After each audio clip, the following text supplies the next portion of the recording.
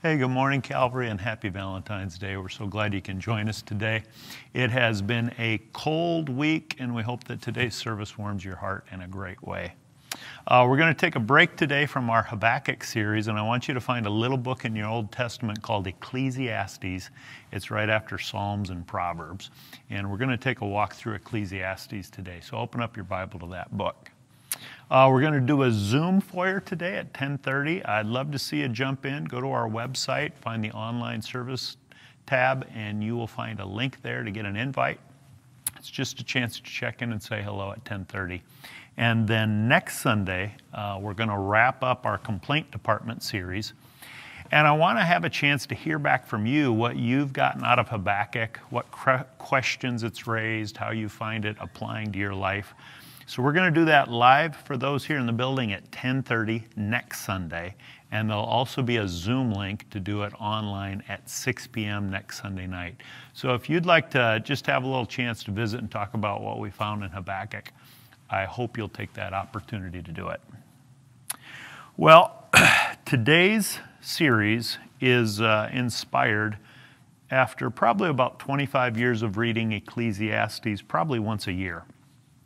And it's also inspired by my wife, who had the wisdom and foresight to buy us a board game for Christmas. In fact, she went ahead and bought these for several of our family members.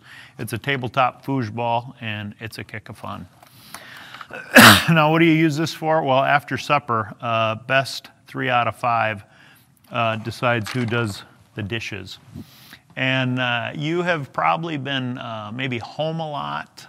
Maybe your family work environment has been more stressful than most years. Maybe you haven't seen a lot of family and friends and done a lot of activities. And so today I want to bring us back to Ecclesiastes for what I think is a very important message today. Can you enjoy your God-given life right where you're at today in the midst of all life's troubles? So our title is, How Can You Be Mostly Happily Married? And I say mostly happy because when you took your wedding vows, it was for better, for worse, for richer, for poor, in sickness and in health. And all of us who are married get a combination of all those factors. And over my years of helping couples get ready for marriage and watching hundreds of couples walk out their marriage, seeing some bloom and unfold like flowers and others unravel like tissue in the wind, I've got one really important tip for you today that I think is super important. So you might want to write this down. If you want to be mostly happily married, it helps to be happy when you show up. Yeah, genius, I know. But this is true not just for marriage. This is true for all of life. If you want to be mostly happily married or single, it helps to be happy when you show up. If you want to be mostly happy when you're raising little kids or teenagers or empty nester, it helps to be happy when you show up. If you want to be mostly happy in the day-to-day grind of your work life or in what comes after your career is ended, it helps to be happy when you show up. So I'm going to preach a little different today because we're going to basically bounce through the entire book of Ecclesiastes, not taking it all in, but hitting some key highlights that frame this question of, can you enjoy your God-given life? So keep that Bible open because we're going to be turning pages today. Ecclesiastes 1 is where we're going to start out. We're just going to read 3 verses. If you got it open, I'm reading out of the New Living Translation. It says, these are the words of the teacher, King David's son, who ruled in Jerusalem. Everything is meaningless, says the teacher. Completely meaningless. What do people get for all their hard work under the sun? We're going to pause and take a break right there. Let's pray, and then we're going to come back to this Word of God. Father in heaven, today we thank you for the gift of love, for the gift of family, both in marriage, our siblings, our parents, our kids, our grandkids, aunts and uncles. Lord, you have knit humanity together in a way that we need each other and we have the opportunity to bless and love and encourage each other through all the ups and downs, the highs and lows, all the twists and turns of life. And Lord, this year has had a lot of twists and turns. And Lord, some of us going through this winter, it's been a tough one for many people. So Lord God, I pray that today as we come to your word, your Holy Spirit will take it and use it and apply it to our lives so that we can hear from you what your will is for our lives as we face life's challenges. Lord, we want to do it in your power, in your strength, in a way that brings glory to your name. In Jesus' name, amen. All right, well, if you're new to Ecclesiastes, these words, meaningless, meaningless, everything's meaningless, is the backdrop to the whole book of Ecclesiastes. Ecclesiastes is a book that faces the frustrations, disappointments, futilities of ordinary life. Life can be unfair. Life can advertise things that are going to satisfy you and bring you peace and contentment, and it doesn't work out that way. Time will wipe away our accomplishments, and get this, in the end, death catches all of us. So how's this for a happy Valentine's message? I know, it seems a little bleak. The word in Hebrew for meaningless here, or your translation might say vanity, is smoke or vapor. So it's like the author is saying, this is a little bit what life is like. You try and grab hold of it. You try and catch it, and it slips through your fingers. It's there. It's gone too quickly. All of us going through life will face those frustrations and disappointments. All of us will come to these milestones in life where we look back and we say, how did it go by so quickly? That's the backdrop of this book. Now, there's another important phrase here you need to catch. Verse 3, what do people get for all their hard work under the sun? That's an important line that comes back again and again and again in Ecclesiastes. There are going to be times if you read through Ecclesiastes where you're scratching your head perplexed because you're going to be saying, well, what about eternal life? Well, what about heaven? Well, what about being with God forever? That is a true and genuine and rich New Testament hope, but that's not primarily Ecclesiastes' concern. The concern here is life down here in the mud and blood and sweat and tears and frustrations of daily life. What does it mean to live with wisdom, to live in a way that honors God, in a way that makes the most of your life, down here now with all life's problems and frustrations? So don't miss Ecclesiastes' message, because he is really looking at what does it mean to live in wisdom in the problems of this life that we're in the middle of. So the Bible has 3 wisdom books. You're going to need them all at some point. Proverbs is how to make life work, how to manage life wisely. Job is a book of wisdom dealing with the problem of unjust suffering and how do you have an enduring faith. Well, Ecclesiastes looks how to get the most out of life, how to please God in the midst of the troubles that we all face. So we're going to jump to the back of the book, turn all the way back to chapter 12, the last couple verses, because Ecclesiastes saves the punchline, the finale for the very end, when it captures the essence of what it means to live in biblical wisdom. So look at chapter 12, verse 13. He says, that's the whole story. Here now is my final conclusion. Fear God, obey His commands, for this is everyone's duty. God will judge us for everything we do, including every secret thing, whether good or bad.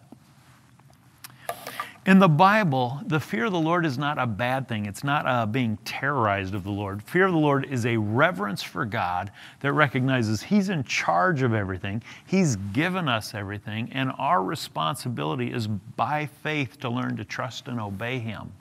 The fear of the wisdom is to turn away from evil and to learn to love the things that God loves and to do life God's way. In the words of the prophet Micah, it's to do justice, love mercy, and walk humbly with our God. So in this world, if we look for everything to be fair and everything to be just and everything to be the way it's supposed to be, we will be consistently disappointed.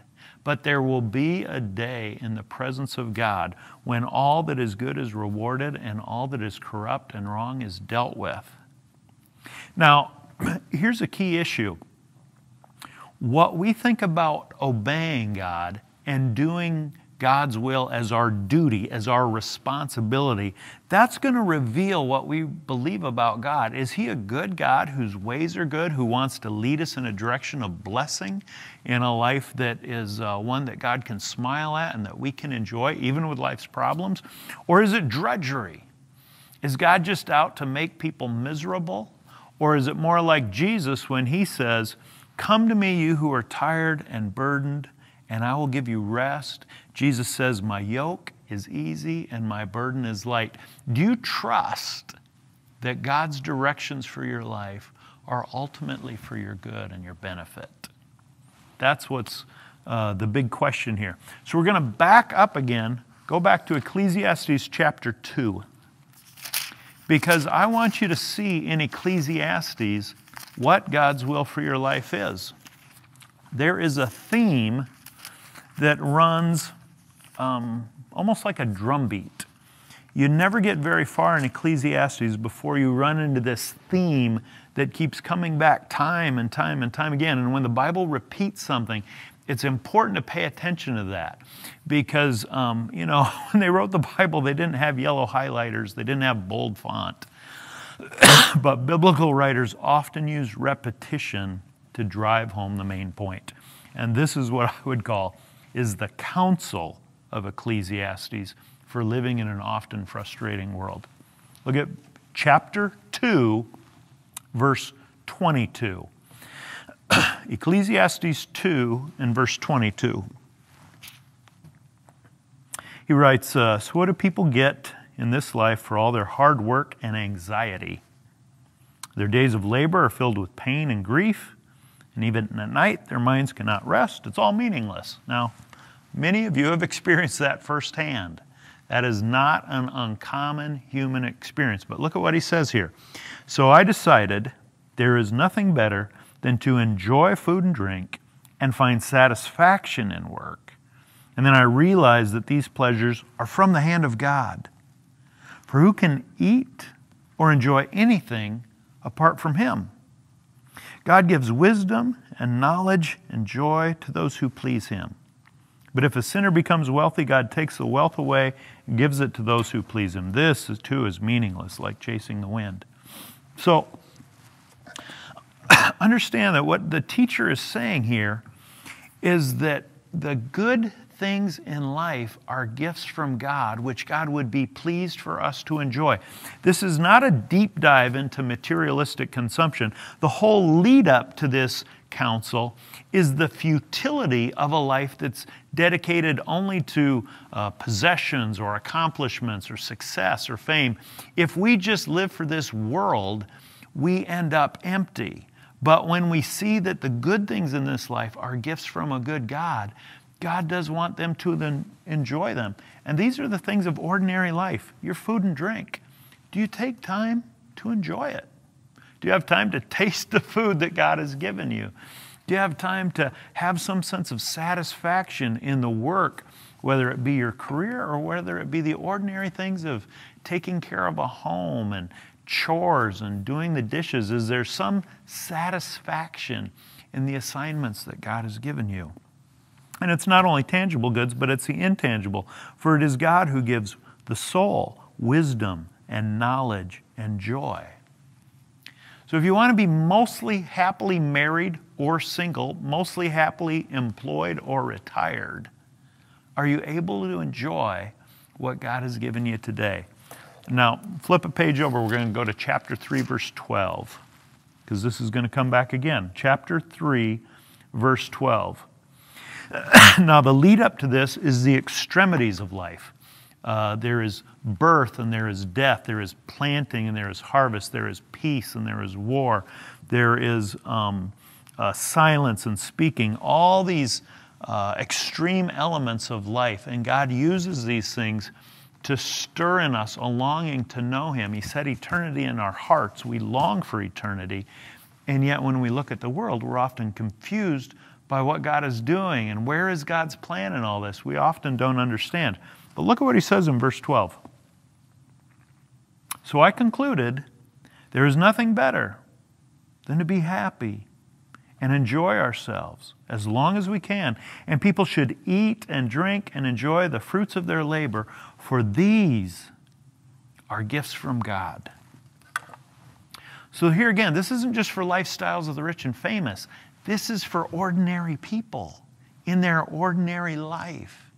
Can you see that the food on your table, that the work in your office or in your shop is God's gift to you, and God would be pleased for you to be able to be grateful and to enjoy them and to savor the life that God has given you.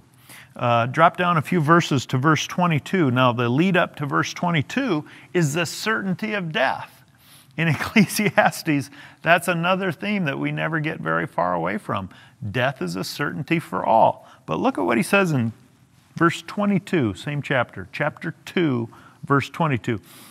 So I saw there is nothing better for people than to be happy in their work. That's why we're here.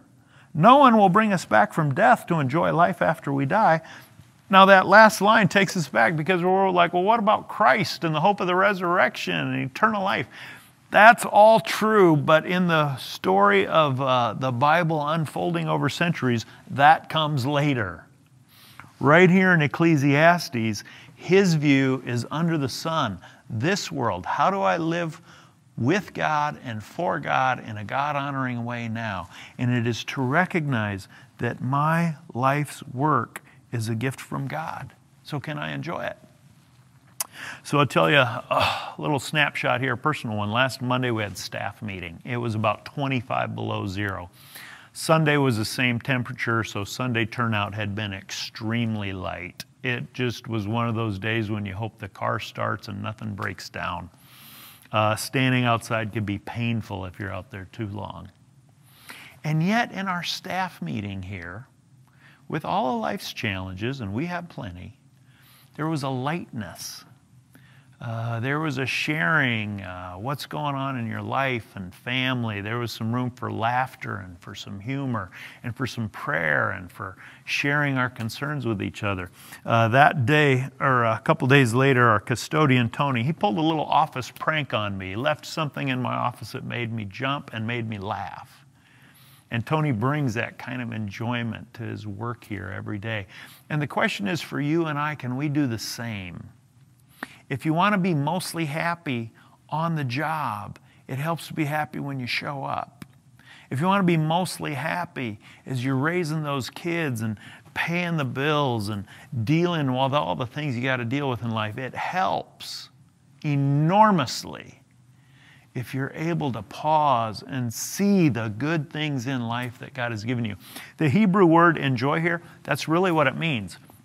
Enjoy is to see the good. And folks, when we get immersed in the problems of life and the troubles of this world, we can lose sight of the good.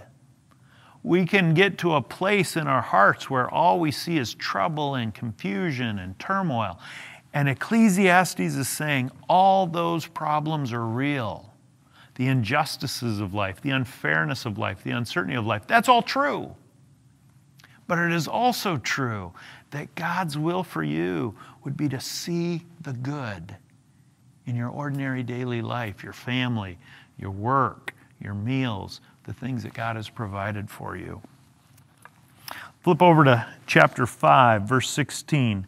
We're going to come at it again. Chapter 5, verse 16. The lead up to this is corruption in government, the futility of living for money, and the unpredictability of life. So look what chapter 5, verse 16 says. He says, this too is a very serious problem. People leave this world no better off than when they came. All their hard work is for nothing, like working for the wind. Throughout their lives, they live under a cloud, frustrated, discouraged, angry. Folks, does any of that sound familiar to you? Have you seen that? I bet you have. Have you felt it? Probably. But look at what he says. Even so, I noticed one thing at least. that is good. It's good for people to eat and drink and enjoy their work under the sun during the short life God has given them, and to accept their lot in life. Don't miss that. To accept their lot in life. And it is a good thing to receive wealth from God and good health to enjoy it. To enjoy your work and accept your lot in life, this is indeed a gift from God.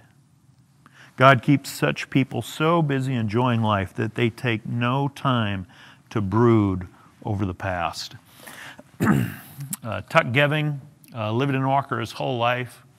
Member of this church for most of his life. Always used to sit in the back row. Got a lot of memories of Tuck. My last memory of Tuck in person was visiting him at the nursing home. And his age and health had gotten to the point where he had to be in an assisted living center. And I remember Karen and I going in to visit him, and I think it was last winter, and Tuck had this big smile.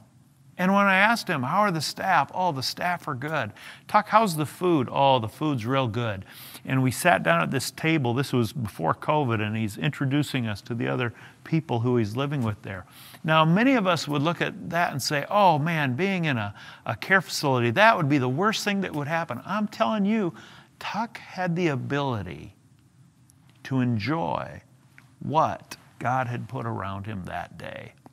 And that makes all the difference. Whether you're in a care facility, whether you're isolated at home, or whether you're putting in long days at work every day. This is key. Can you enjoy your God-given life?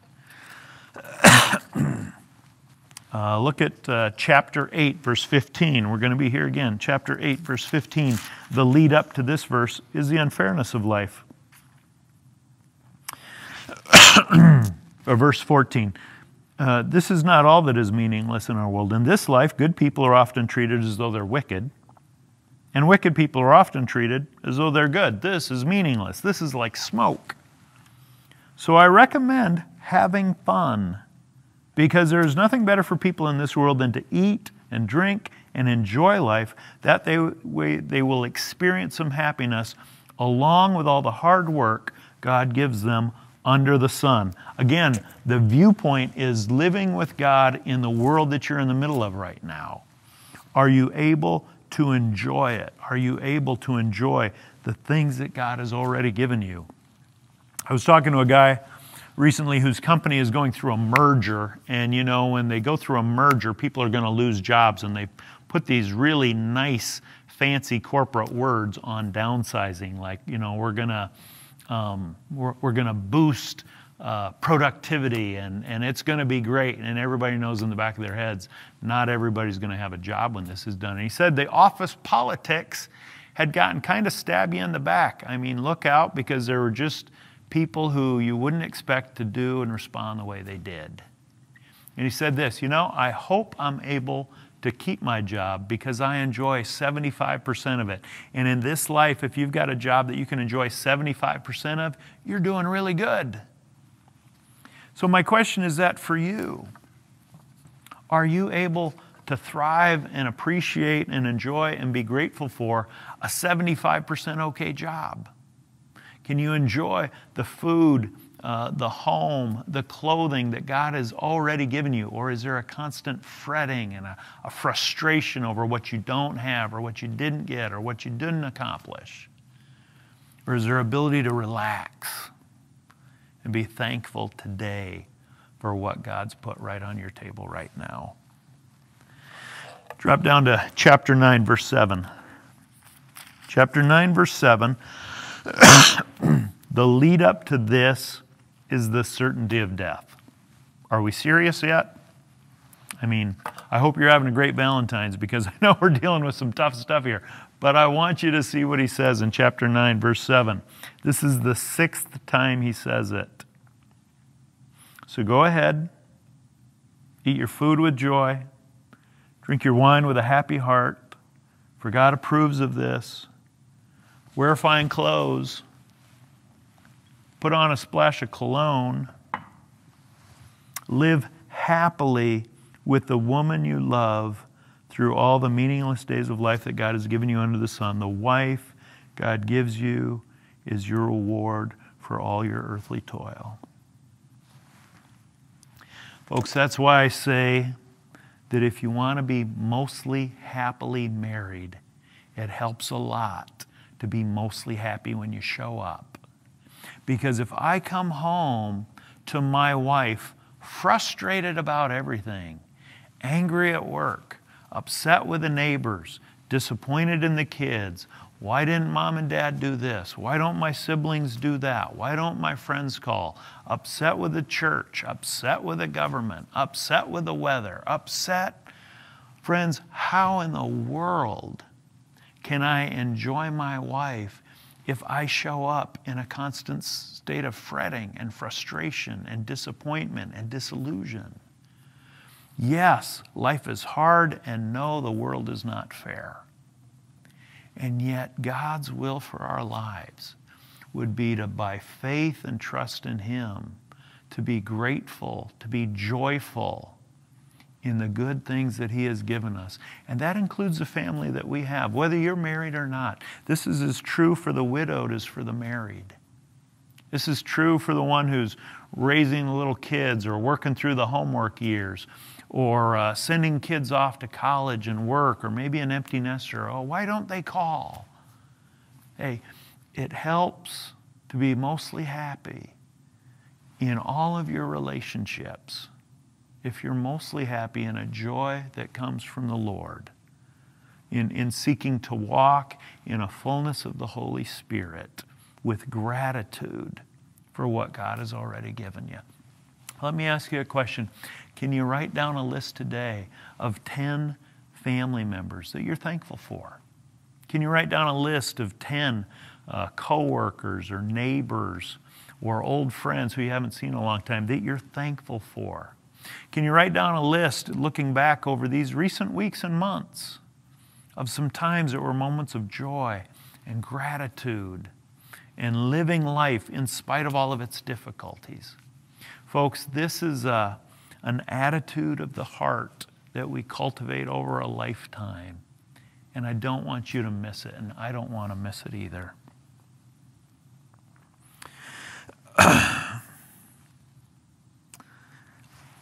Joy is serious business.